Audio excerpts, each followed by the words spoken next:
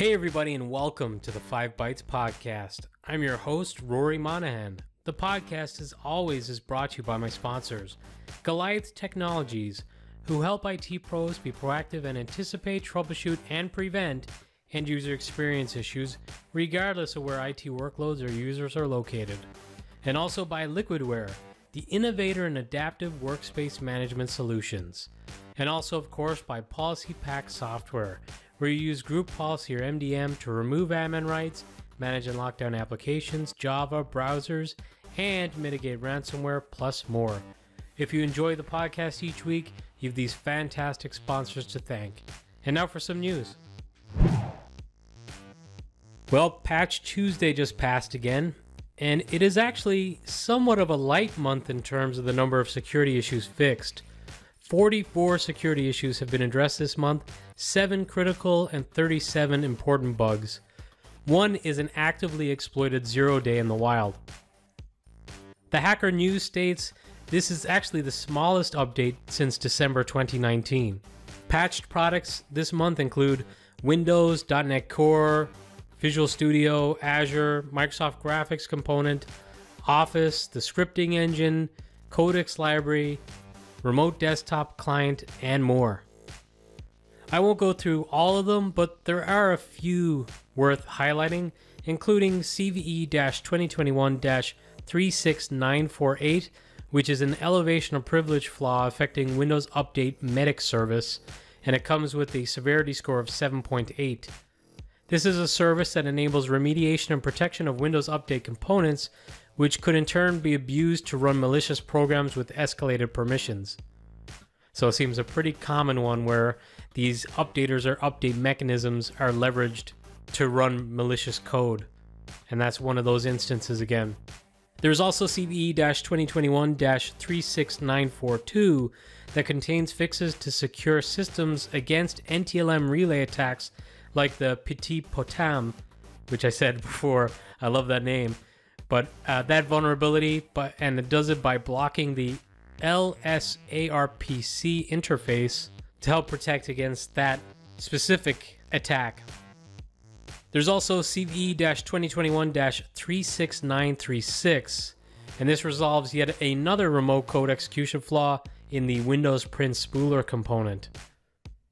And this is one among 3 flaws in the Print Spooler service that Microsoft has fixed this month, all with a relatively high severity rating. In addition, Microsoft has released security updates to resolve a previously disclosed remote code execution in the Print Spooler service that was tracked as CVE-2021-34481 that I mentioned on a recent episode of the podcast. And that one changes the default behavior of the point and print feature, effectively preventing non-admin users from installing or updating new and existing printer drivers using drivers from a remote computer or server without first elevating themselves to an administrator.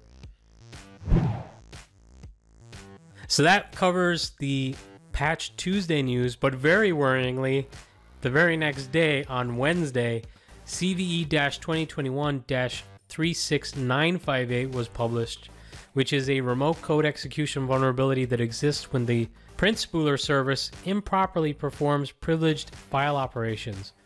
An attacker who successfully exploited this vulnerability could run arbitrary code with the system context. An attacker could then install programs, view, change, or delete data, or even create new accounts with full user rights. The workaround for this vulnerability is stopping and disabling the Print Spooler service, and the CVE at this time, at least at the time of recording, does not list what operating systems are affected, meaning disabling the Print Spooler seems like completely unrealistic. What are you going to do? And are you going to go out and disable the Print Spooler on every single Windows operating system in your environment? I don't think so. Kevin Beaumont and Benjamin Delpy shared some details on how to easily grab system context in all versions of Windows, which is pretty scary stuff. I can't see how you're going to protect yourself against this right now. Hopefully Microsoft releases an out-of-band patch soon. And speaking of scary stuff in Benjamin Delpy, Delpy is the creator of Mimikatz, which is a really awesome security utility. He decided to try his product out on the Windows 365 Cloud PC that I talked at length about last week, and he made some very troubling discoveries about the security on the default provisioned base desktops. What is that discovery? He's able to grab passwords in plain text using the utility. So you log in to your Windows 365 Cloud PC. If someone runs the Mimikatz utility, they could see your password in plain text. Ryan Mangan also followed up on Benjamin's findings and posted some of his own findings. One recommendation is using something like Credential Guard, but both Benjamin and Ryan have other recommendations too. And I won't tell you on this episode because Ryan did go to the trouble of creating a blog post about this. So I suggest you check it out for yourself for more detail. And I'll share a link to that with this episode, which is episode 189. And you'll find it on 5bytespodcast.com under reference links. And it's not ready yet, but I'm also going to be posting a general blog on the Windows 365 Cloud PC and my impressions of it that I hope to share soon. Grabbing those passwords from like the default base desktop is one thing. That being a security nightmare kind of makes sense somewhat. But of course you could use a tool to layer in security after provisioning the desktop. But what those tools are and if they're Microsoft tools or not, there's some possible gotchas on the management piece of the Windows 365 Cloud PC, at least on the business desktops, and I'll explain that in my blog post. In some more Windows 365 news, Christian Brinkhoff shared that the AppAssure program now supports Windows 365. AppAssure is of course the program Microsoft is running that provides a dedicated team of engineers to work on your app compatibility issues. So if you run into any app compat problems, you can leverage that team to help you get them working on the latest Windows OS. And that now includes Windows 365 too. Interestingly, in the announcement, Microsoft shared some of their numbers related to AppAssure. This includes the fact that they've evaluated over 809,000 apps, identifying 3,116 broken apps, meaning an overall compatibility rating of about 99.62%. ASUS has released some BIOS updates for over 200 motherboard models to automatically enable the built-in TPM version 2 security process so that users can upgrade to Windows 11. So if you're currently rocking an ASUS machine, it seems like odds are in your favor that it will be able to run Windows 11. Well, at least that the TPM requirement should not be a problem for you. In a quick follow-up to a story I covered on the podcast previously, the Washington Post this week reported that Apple has settled its lawsuit with Correlium. Correlium is a company who makes emulation software and security tooling for iOS devices. The terms of the settlement are confidential. Of course, Apple had lost a previous case against the company, and what we do know at least is that after this settlement, Correlium will still be able to continue selling their products. Some of the comments provided to the Washington Post is that it is good that Apple have stepped back on this, which I guess we can kind of assume they did since Correlium will continue selling their products, but it seems a bit odd to me that they would settle rather than just drop the case since Correlium already won that last ruling.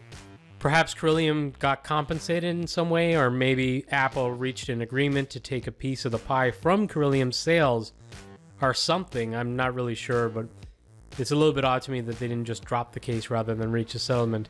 But that's just speculation on my part on why that might be. HIMSS, the Healthcare Information and Management Systems Society conference, was held in Las Vegas this week. And believe it or not, it was an in-person event too. Fred Pennick from hitconsultant.net shared some of the highlights from the conference. I won't go through all of them, and I recommend you check out his great reports for yourself, but I did skim through and take what I consider some of my highlights from the announcements. And those include that Google shared some research data, including that telehealth saw substantial year-on-year growth, jumping nearly threefold from 32% in February 2020 to 90% this year. Of course, that's not surprising. They've had to adjust to the pandemic situation. But it's cool to see that that is now a thing and it's pretty solidified. 45% of physicians say that COVID-19 accelerated the pace of their organization's adoption of technology, with more than 3 in 5 physicians saying that the pandemic has forced their healthcare organization to make technology upgrades that normally would have taken years. See what we can accomplish when we just try and put our collective minds to it. Salesforce were also at the conference and have announced that they've made their Maps feature HIPAA compliant. There are also features now for helping to manage patients and medication lists, helping with patient scheduling, and more. So it makes sense. I mean, Salesforce is really great for businesses, for tracking leads and sales process. It makes sense that it could be modified a little bit for being more healthcare friendly and useful. Aetna, which is a CVS healthcare company, announced the launch of the Aetna Virtual Primary Care, designed to reimagine the primary care experience and make it easier for people to get the health services they need anytime, anywhere. So CVS is a pretty interesting one because they did something pretty significant in rolling out things called minute clinics in the US, where they essentially opened almost like a doctor's office in a lot of their pharmacies, which if you've ever been to the US, their pharmacies are everywhere. But instead of having a doctor, they're usually being operated by nurse practitioners, and they can handle certain types of illnesses, which is great because it keeps you away from going to your GP or your primary care physician. It's quick, it's convenient, and you get just as good care from the nurse practitioners, at least in my experience. And now, obviously, with this announcement, they're branching out into a telehealth and virtual primary care offering. Bose, the excellent headphones manufacturer, announced Sound Control hearing aids, which is the first US FDA-cleared direct-to-consumer hearing aid developed for adults with perceived mild to moderate hearing loss, and it's now available nationwide in all of the 50 US states. So yeah, HIMSS is pretty US healthcare focused. I probably should have led with that. Thus, the mention of things like nationwide to the US and HIPAA compliance and stuff like that, which is a data compliance within the US, not necessarily anywhere else. Verizon also had some announcements around their Blue Jeans telehealth app, saying that patients can now share certain categories of their health data, including their heart rate, ECG, sleep, step count, falls, and mobility data directly into the app, so patients and healthcare providers can have more meaningful and tangible health-related conversations, then it can improve the overall outcome of the visit. And that was another kind of cool thing in the US when I was living there. If you want to, you could use things like your Apple Watch or your Fitbit and some of that data and provide it to your healthcare provider so they kind of get more of a day-to-day visibility of your general health outside of just that point-in-time visit that you have. Now, of course, it was kind of twofold in the US, double-edged sword there, because, yeah, it might give more insight into your health for the doctor who's treating you, but there was also concerns that you're maybe giving your insurance company more information that they could use to beat you over the head with. So probably not so much of a problem in most of Europe and other parts of the developed world, but it's a bit of a double-edged sword in the US. Last highlight, which again, this is just some of the highlights. I definitely recommend you check out the hitconsultant.net link, and I'll share that with this episode for more. But Samsung unveiled their new suite of Galaxy devices that can help hospitals and healthcare workers increase their productivity and more easily work from anywhere. This will include a foldable smartphone, the Galaxy Z Fold 3, and smartwatches such as the Galaxy Watch 4 Classic and Galaxy Watch 4, which can be used to monitor patient health data. So if you've never worked in healthcare before, you might be surprised, but a lot of really useful healthcare products are based off of mobile phones. So a lot of like mobile rover devices and different tracking devices for patients and charting and stuff like that are actually running off mobile devices like iPads or iPhones, or indeed Galaxy watches and phones too. So pretty cool. SiliconANGLE this week reported that Avaya have acquired CT integrations to expand the capabilities of its OneCloud product suite, which stands at the center of the company's plan to move to a cloud-centric business model. They report that the platform is used by companies to manage the day-to-day operations of their contact centers. And CT Integrations has developed a software tool called CT Suite that extends OneCloud CCaaS with complementary capabilities not included in the default feature set. And what this means, maybe from a bottom line perspective, well, Avaya is forecasting revenues of $2.93 billion to $2.96 billion, and OneCloud is expected to account for between $490 million to $500 million of that total. And by the end of the next year, Avaya expects the OneCloud's share of total sales will more than double. So, cloud is a lucrative business. MS Power User reported that Microsoft announced the acquisition of Peer5, a company that operates peer-to-peer CDN worldwide. Microsoft will leverage Peer5's technology and expertise to expand its ability for delivering secure, high-quality, large-scale live video streaming with optimized network performance in Microsoft Teams. It said that Peer5 offers a web RTC-based eCDN solution that runs in-browser to optimize bandwidth usage, helping mitigate impacts to network and line-of-business applications. Its mesh networks are self-balancing and automatically scale as the number of viewers increase, and also the technology does not require additional installation on user endpoints or changes to the physical network infrastructure, which that's become kind of a hot topic with people working from home. A lot of these video conferencing softwares need an additional agent on people's endpoints that they're working on, kind of like these VDI clients to help redirect the audio and optimize it. And that's never a good thing because you might not have tech savvy people. They don't know how to install that if they're working remote or if they're possibly using their own device. Maybe they don't even want to install it if it's their own device.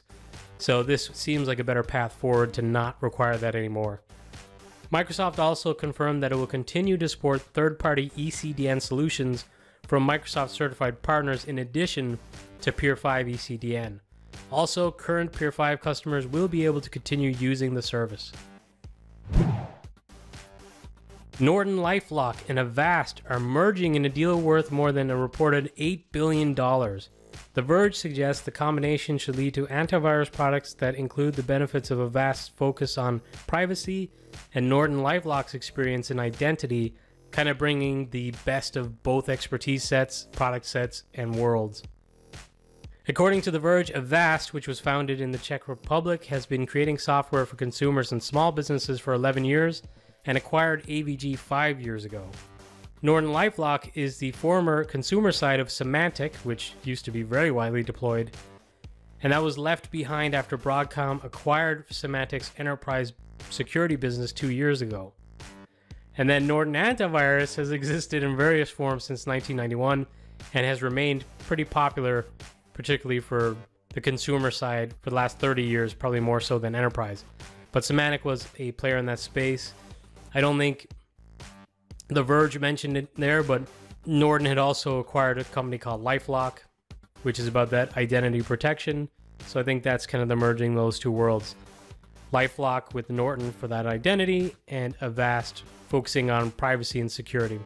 And obviously Norton for antivirus as well. Plus, Avast and AVG was, well, it used to be a pretty good antivirus. I'm not sure about recently because I haven't used it recently. The Kaseyas Universal Revel Decryption Key has been leaked on a public forum according to bleepingcomputer.com. The decryption key has been provided to victims for a few weeks now, but CNN reported that they were only provided the decryption key if they agreed to sign a non-disclosure agreement.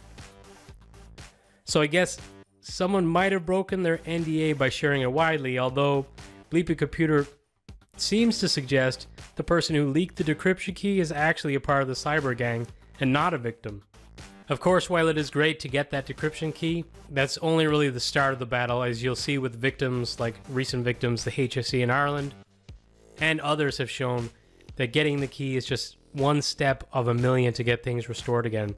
I'm actually right now trying to figure out how to pay a hospital bill from Monday in Ireland because the online payment portal is still down, and that attack actually took place at the beginning of May, so it's It's really dragging things out.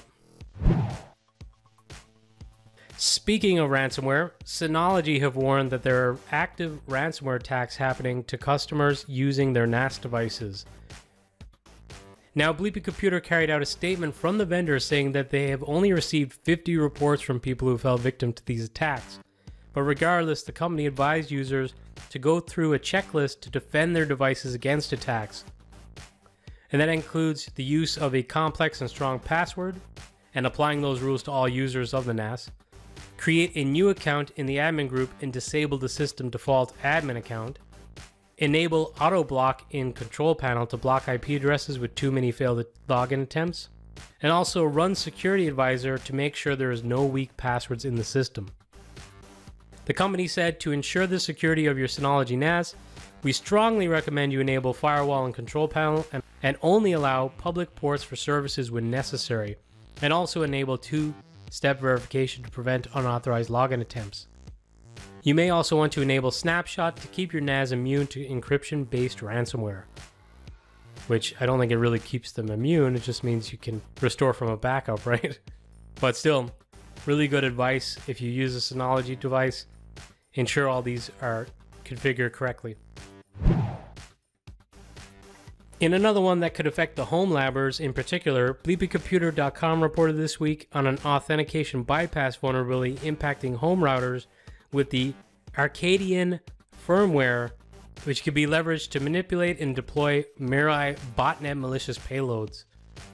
The vulnerability is being tracked as CVE-2021-20090, and it is a critical path traversal vulnerability with a 9.9 out of 10 severity rating. And this exists in the web interfaces of routers with the firmware that could allow unauthenticated remote attackers to bypass authentication. And this is under active attack. If you don't really think about your home router often, you may not realize it runs this kind of firmware because millions of routers are affected, including those from ASUS, British Telecom, Orange, O2 or Telefonica, Verizon, Vodafone, Telstra, and more. The vulnerability exists in at least 20 devices, and there's a list provided in the article which I'll share. So it's time for a router firmware upgrade, everyone. The article also suggests attacks started about 2 days after an exploit was shared online, which amplifies just how quickly you have to patch in this day and age. It was reported this week that Accenture got hit with ransomware from the Lockbit ransomware gang, who also put out a statement that said, quote, "These people are beyond privacy and security. I really hope that their services are better than what I saw as an insider. If you're interested in buying some databases, reach us," end quote. For their part, Accenture acknowledged the attack, but said it had little impact on their operations. In a statement, they said, quote, "Through our security controls and protocols, we identified irregular activity in one of our environments. We immediately contained the matter and isolated the affected servers. We fully restored our affected systems from backup. There was no impact on Accenture's operations or on our clients' systems," end quote. While Accenture downplayed the attack, the gang have published proof online that they do have data from the company and have said that their negotiations are ongoing for a $50 million ransom. So it may not have affected their operations, but it seems like there's been a data leak. The Record Media reported this week that the Dutch government, which is the last EU country that is still running its own certificate authority, have announced plans to stop issuing new TLS certificates starting December 2021. 3 reasons cited for them discontinuing the program include the ever-increasing technical requirements imposed by browser makers for running a compliant TLS certificate authority, security incidents the program suffered in 2019 and 2020, which forced its staff to replace a large number of certificates for its customers, and also the fact that the Netherlands is the last country in the EU to run its own CA, with all other governments offloading the process to the private sector. It does say, regardless of that last line, that they're only discontinuing the TLS certificates, and they will continue to produce other types of certs. In an interesting development this week, it appears a member of a ransomware gang got scorned and decided to strike back by releasing manuals and technical guides used by the Conte gang to train affiliate members on how to access, move laterally, and escalate access inside a hacked company, and then exfiltrate its data before encrypting files. Some public IP addresses were also shared on Twitter with a suggestion to people to block those IP addresses. Obviously, because those are probably command servers. It appears the archive of the documents is still available at the time of this recording, and it includes a treasure trove of how-to guides. Obviously, I don't encourage anyone to start using these guides to carry out attacks, but it could be useful for helping to keep yourself informed and for informing you how to protect you and your organizations. I think personally this is one of the times I would probably download this into a sandbox and be as cautious as possible. This week, MalwareTech blog shared a really concerning video showing how to bypass the Windows resource protection to drop files into sensitive system folders on Windows, which can lead to all kinds of problems. If you're not familiar with the Windows resource protection, or WRP, that's supposed to basically secure those system directories so that you can't remove system components, either purposely or erroneously, or copy into those directories without elevation. So definitely check out that video if you're interested. Chris Matthieus had some really interesting announcements this week. First up, his new Metaverses project that allows you to easily create your own 3D virtual web space. His vision right now is that this will be the future of the web. So rather than traversing the web and going to flat traditional websites, you could have an immersive experience with a web space, particularly if you're using a virtual reality headset. His guide shows that you can create your own metaverse in 3 simple steps, starting by registering and claiming a verse name in one step, then creating a JSON file and uploading it to your site, and finally just invite your friends, colleagues, and customers and start using the space. Also announced this week by him was a Group Room Citrix micro app. So I covered the Cisco integration with Group Room for WebEx a few weeks ago, and now there's this awesome Citrix micro app. So getting some really nice enterprise integrations going for Group Room. With this micro app, you could quickly create a virtual room, be it the basic matrix room, a large conference room, or even a large office space plan, or even that 3D room similar to the metaverse we just talked about. And then you can also have meeting activities recorded into an activity feed within your Citrix workspace, or even send messages to the room from the Citrix workspace portal. So essentially allowing you to do pretty much anything you might want to do with Group Room right from within the Citrix workspace portal. So very cool stuff. And to wrap up the news for this week, I've got a few quick hit stories I'd like to run through. First up, congratulations to community legend Jim Moyle for completing the Cape Wrath Ultra Marathon that he completed in just over 8 days and a distance of 400 kilometers. Incredible stuff. And he was doing it to raise money for a worthy charity, Dementia UK, so please consider donating. While giving out congratulations, congrats to David O'Brien, the founder of ARGOS, a company specializing in cloud security, on his company turning 1 year old. So great achievement, and it seems like it's going from strength to strength, so continued best of luck, David. Also some really great community news. The virtual Expo held by Eric at zenappblog.com will be held on Friday the 24th of September, and he has put out a call for speakers. So if you would like to present, this is a really excellent opportunity to speak at a premier online event. Unfortunately, I'm too late announcing this one, but the early bird discounted tickets for E2EVC in Lisbon went on sale over the weekend. They are now sold out. But you could still get a ticket when the next round of tickets are put on sale. And congratulations to Alex for E2E in Hamburg. It sounds like he went through the wars leading up to the event, and I hope he feels better soon. I enjoyed it, so good job as always. Microsoft announced availability zone support for Azure automation is coming soon. Last week I had a story that I included in the script, but I accidentally didn't read it out when recording. So kind of going back to that one because it was pretty interesting.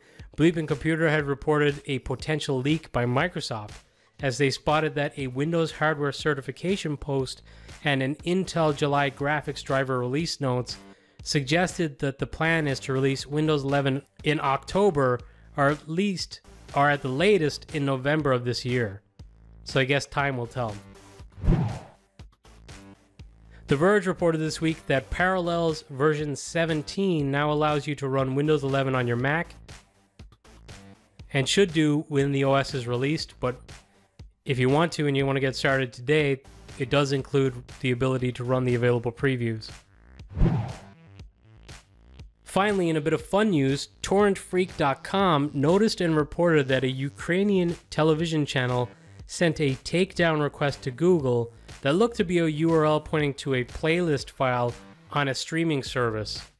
So it kind of looked like they thought that maybe someone was taking some of their streaming content and bootlegging it. But the catch was, what the company submitted for the takedown was a URL that contained 127.0.0.1. So they put a takedown request in for content that was residing on one of their own local machines. Derp. Hopefully whoever submitted it could see the funny side of it too. No one had stolen anything. They were looking at their own machine. And now, this episode's scripts, tricks, and tips. Guy Leach shared a really useful Unix Linux command reference sheet and reminded us all that many of these also work in PowerShell thanks to the aliases available within it. This week I saw a Back to the Future utility that was shared on GitHub that helps you find patterns of vulnerabilities on Windows in order to find zero-day and write exploits of 1 days. They say they use Microsoft security updates in order to find the patterns, and the outputted content from the script looks really amazing. It's got a nice little kind of dependency map or almost like a topology view, so it's very cool stuff.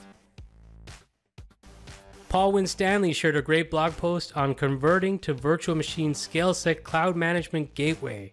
So if you're a System Center user and you live and breathe that stuff, check out that blog post. Abhishek Prakash blogged about a tool called OneDriver, which acts as a kind of OneDrive client for Linux. So it doesn't have the full features of the Windows client, but does allow you to mount a directory pointing to your OneDrive and even download all the contents for offline access. So if you're a Linux desktop user, I mean, I pity you if you are, if you're using that as your primary machine, but if you are, this looks like a good option for using OneDrive. Anoop C. Nair has a nice blog post on how to set a custom start menu layout using Intune, which will be very relevant for those trying the Enterprise Cloud PC in Windows 365. So if you're playing with that right now, check out that blog post. And once again, of course, Thorsten shared a couple of really nice DISM commands for backing up your current PC drivers.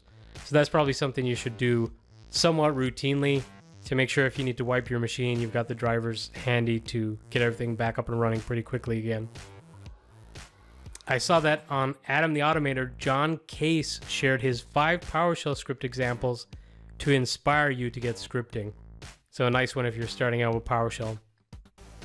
The mighty Paul Meehan was featured by Silicon Republic this week, and he was discussing how organizations are adopting a cloud-first strategy without necessarily understanding the impacts or risks, and he goes through what they should consider. So if you're into cloud and all things cloud, this could be a good one for you to read.